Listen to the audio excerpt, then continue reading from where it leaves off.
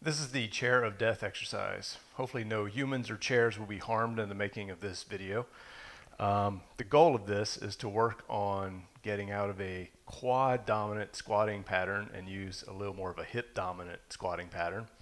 Part of the reason for this is that we know that quad dominance in running is associated with overstriding, landing too far out in front of our bodies.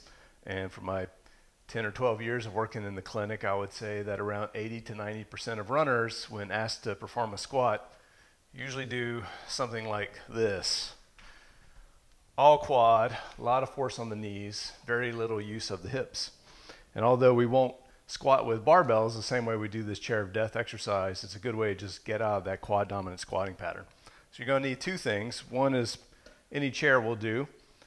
Second is a simple dowel rod.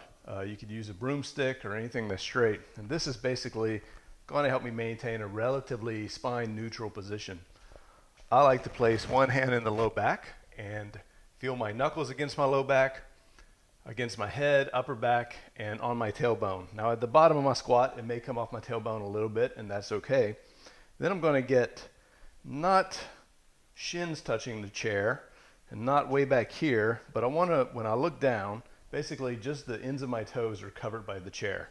And now the goal is to squat as low as I can without my knees touching the chair. If my knees touch the chair, I'm going to die, hence the chair of death. So, toes are covered up. My first move is going to be at the hips. I'm going to sit back, reach back with the hips as much as I can, trying to maintain that spine neutral. Now my knees come forward a little bit, but they're not quite touching the chair, and back up. Sit back into it, hips go back, knees go forward a little, but not past the toes. Hips back.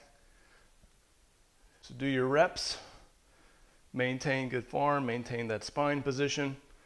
Move the chair a little bit if you have to. For a lot of people, you might not be able to go very far at first, but as your hips get stronger and you get used to the motion, you'll be able to squat a little deeper without hitting the chair.